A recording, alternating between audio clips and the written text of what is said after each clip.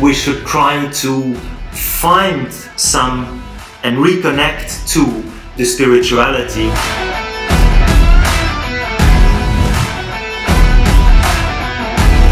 Anesthesia has nothing to do with consciousness. There is consciousness even where there is no body. You have the necessary instrument to experience this. This will become an access point.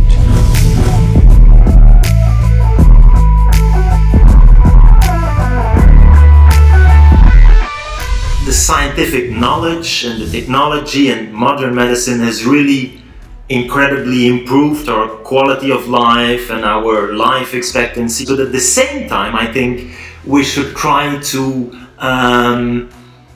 find some and reconnect to the spirituality or the pure experience, as you say. Would you agree with that? That it's this kind of balance? See, it is like this, if you take a motorcycle mechanic, he is very good with the motorcycles, let's say.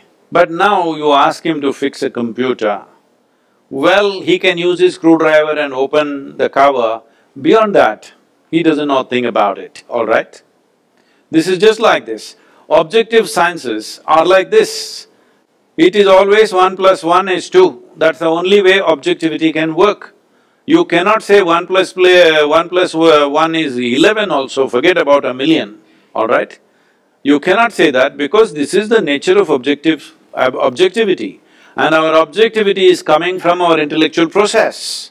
Intellectual process is coming from memory. So memory cannot be fudged. If you fudge the memory, it's a mess. I remember this is 1 and this is 1. And now I put these two things together and say this is 2.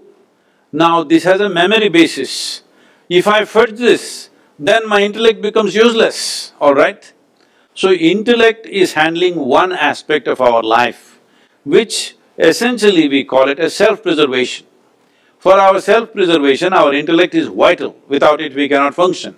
Right now, all the things that you said, it has improved our life expectancy, it enhanced our life in so many ways. No, it has not enhanced the quality of our life at all. It has only enhanced the comfort and convenience levels in the world and definitely life expectancy. All this is definitely self-preservation, isn't it? It's survival process. So when it comes to self-preservation, our intellect is vital. Without this one functioning, you cannot survive in this world. All the 5 senses are functioning, they are feeding the data into your intellect and from there you're using it. How efficiently you use it will determine how efficiently you survive. So your life expectancy enhanced means your efficiency of survival has increased, that's all it is. So you are more healthy than what people were in the past, I don't think so, but suppose we are, it simply means your survival process is little more efficient. So, leaving the survival process, now you're talking about consciousness. Consciousness means… see, the English word consciousness is very loosely used. If you say somebody is in anesthesia, if they come back, you say, oh, he's come back to his consciousness. See, everything that you do with your anesthesia has nothing to do with consciousness. It has something to do with body and various functions of the body. You're shutting down certain aspects of the bodily functions. One of them is transmission of pain, which is the main interest when somebody is going to surgery. You don't want to stop their heart, you don't want to stop their brain, you would like to see the transmission of pain stops. Whatever is being cut, whatever damage or fixing is happening, whatever parts of the body may be being removed, what is not vital may be being pulled out, all that is happening. Only transmission of pain is not happening. This has got nothing to do with losing consciousness and gaining consciousness, there's no such thing. Because there are no alternate words, we use the same words. Language is a different aspect, language is also a product of our intellect. So it can only talk in opposites. Without polarities, there is no language. Without polarities, your intellect cannot function. But when you talk about consciousness, you are not talking about two polarities. There is no A consciousness and B consciousness. There is no positive consciousness and negative consciousness, there is just one. As we sit here, this is my body, that is your body, distinctly established. Right now, it is 100% like this. I don't know what you're drinking, I can't see, but whatever you're drinking, what's in the cup is not you. The moment you drink it, after some time it becomes you. This is happening right now. So, though what you think is your body and what I think is my body is just a piece of this planet, right now it is distinctly clear, this is my body, that is your body, 100%. This is my mind and that is your mind, these are my emotions and those are your emotions, these are my experiences, those are your experiences. But there is no such thing as my consciousness and your consciousness. This is a living consciousness. We blew our own bubble. I'm sure you have that little wonderful boy who came on the screen, I'm sure he's blowing soap bubbles at you sometime.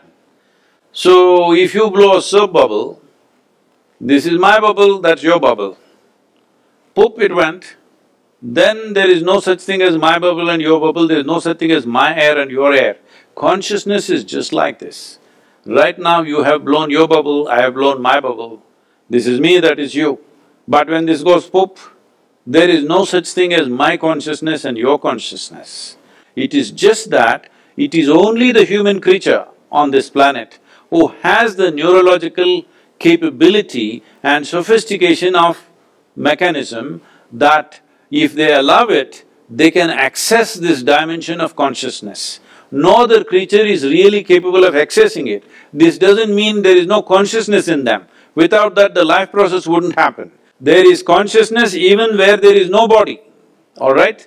Only thing is, you need a certain sophisticated instrument to access that, which is the human mechanism. This is why we consider being human is a great privilege, because you have access to dimensions beyond your physical boundaries. That is the fundamental significance of being human. So, let us not misunderstand the instrument and what we see. If you take a telescope and see, you saw another galaxy, but the galaxy is not produced by the telescope. The galaxy is there. The telescope only gave you an access. Similarly, your body, your brain, whatever, I don't want to identify different things, from your hair to your toes, everything is body as far as I'm concerned, including your brain. It is just another dimension of the body. So this body, if we keep it in a certain way, if we do not contaminate it with too many ideas, philosophies, identities, if you keep it in a certain level of openness, this will become an access point to what we are referring to as consciousness or the basis of the life that we are. You have the necessary instruments to experience it, not the instruments in your lab. You as a person, you have the necessary instrument to experience this. Will you allow it or not, is the only question. As I said in the beginning, it all depends on how you're identified. If your identifications are limited, you have lost the ability to experience it. If your identity is not identified with anything, you kept yourself loose like that, then there is a possibility of experiencing it.